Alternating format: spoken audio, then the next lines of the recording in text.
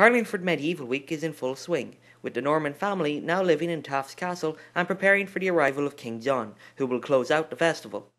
The Dundalk Democrat found spirits were still high as the participants went about the daily chores of a typical medieval family. Kind of slept well, which is a big thing. We had oysters, and there's an industrial pot stack of periwinkles there. Who knows how that will turn out. We hope that numbers will turn up, and we do learn more from the people who've done it more. Basically, if you see anybody with a beard, they know lots and lots. I'm about to start fixing these girls' shoes. They're broken, so...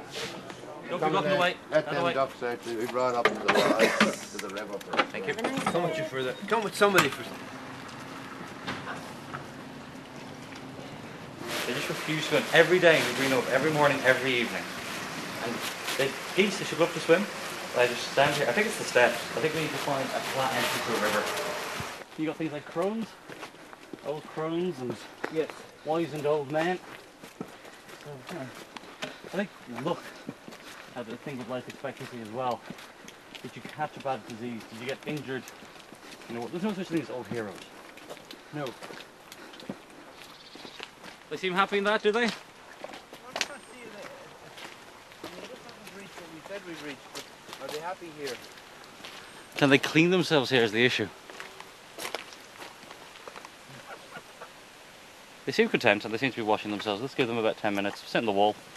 Yeah. Sit on the wall over here. Got them jealous of them?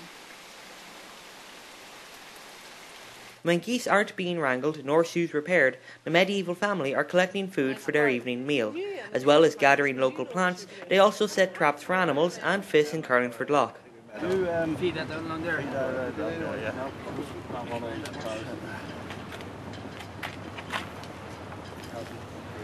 That's the food paracord right there, yeah?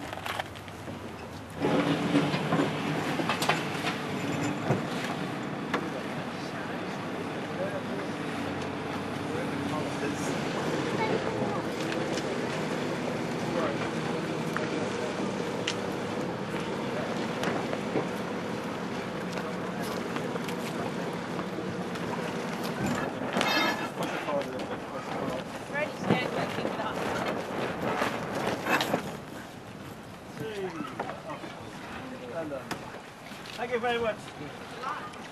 Good, sir. Good luck, everyone.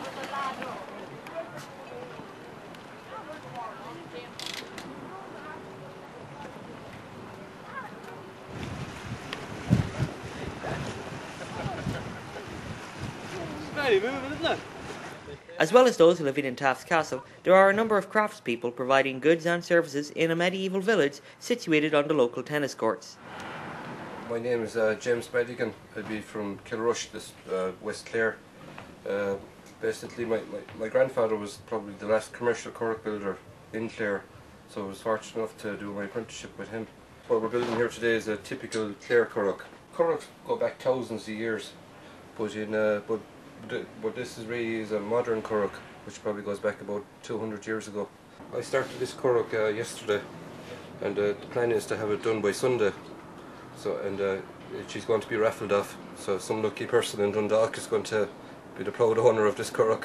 Robert Coulter, company MySpace, sells herbs and spices from around the world. They would use the spices in medieval times to take away the taste of salt. A lot of meat and all was stored with salt to keep it fresh, and to take a severe taste of salt away they would use something like chilies and herbs and thyme and things like that. My name is Roisin Carroll. I'm a medical herbalist. Our grandmothers knew how to actually use these herbs. They knew A, where to find them, B, what to do with them, how to take them, when to take them. They might not have understood why they were, why it was good for a particular specific herb was good for a specific ailment, but it was just traditional and they just trusted that. So this is how the herb is ground.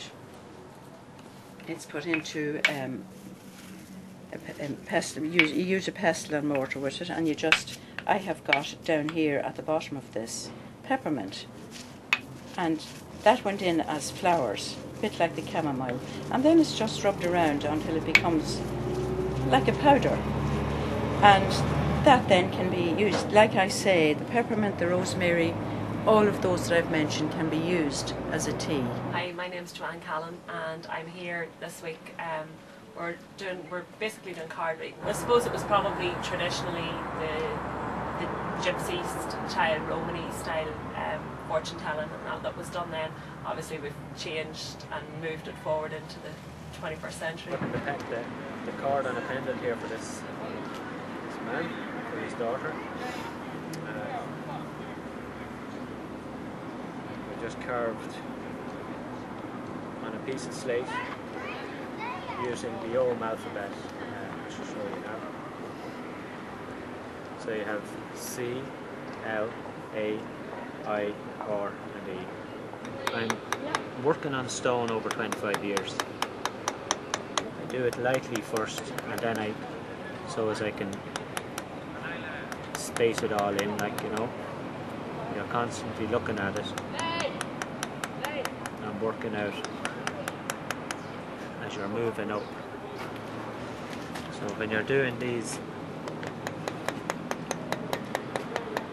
you're not doing so many of them, they're fine. When you start doing a lot, the concentration mentally, you start to drain and I just have to stop. It looks easy, but I think we're good at that. So there we go. We have the K, A, T, I and E. Rain or shine, the medieval family are out and about in the locality, the main attraction of the festival, which will continue until August 29th.